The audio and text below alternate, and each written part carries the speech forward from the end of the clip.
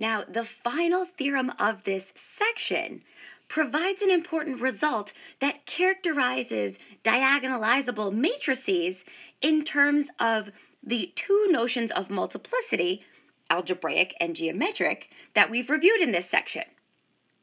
Now, this theorem gives precise conditions under which an n by n matrix can be diagonalized even when it has fewer than n eigenvalues. So here we go, the diagonalization theorem. So we want to let matrix A be an n by n matrix whose distinct eigenvalues are defined as lambda sub 1 through lambda sub k. Now, the following statements are logically equivalent, meaning that these statements are either all true or they're all false. Our first statement says that matrix A is diagonalizable. The second statement says that the union of the basis of the eigenspaces of matrix A contain n vectors. And the third and final statement says that the algebraic multiplicity of each eigenvalue equals its geometric multiplicity. So let's go ahead and explore the diagonalization theorem by revisiting some of the examples we've previously seen in this section.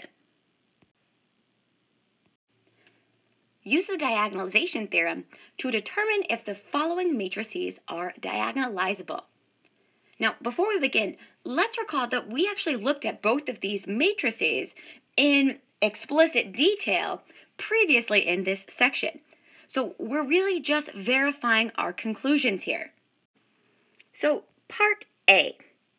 Let's begin by recalling what we found previously about this matrix.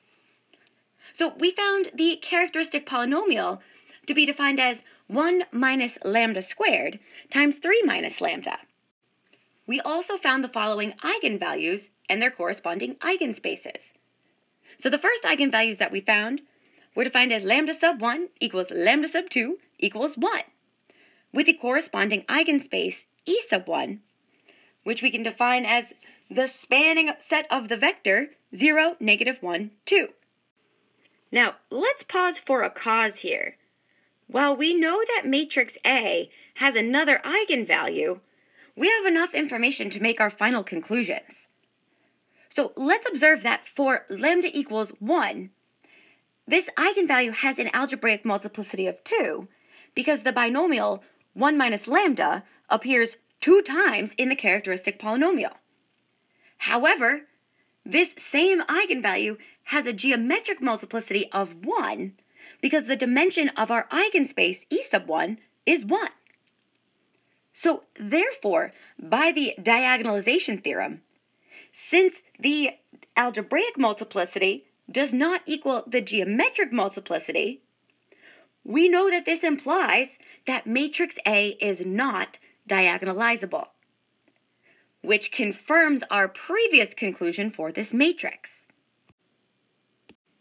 So in part B, again, we want to use the diagonalization theorem to determine if this beautiful 3 by 3 matrix A is diagonalizable.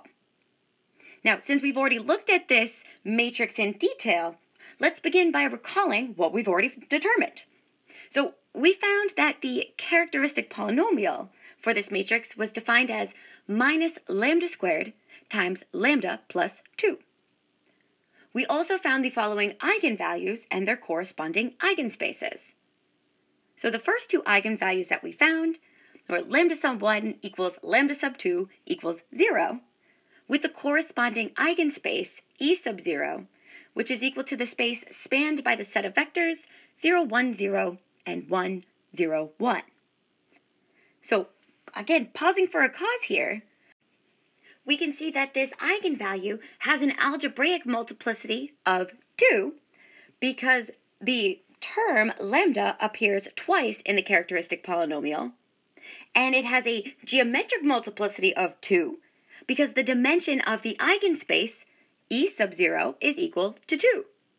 So here we have the algebraic multiplicity equaling the geometric multiplicity. So we can move on to case 2, where we found the eigenvalue lambda sub 3 is equal to negative 2, with the corresponding eigenspace e sub negative 2 being equal to the space spanned by the vector negative 1, 3, 1. So we can see here that this eigenvalue has an algebraic multiplicity of 1, because the binomial 2 plus lambda appears once in the characteristic polynomial, and it has a geometric multiplicity of 1, because the dimension of the eigenspace e sub negative 2 is equal to 1.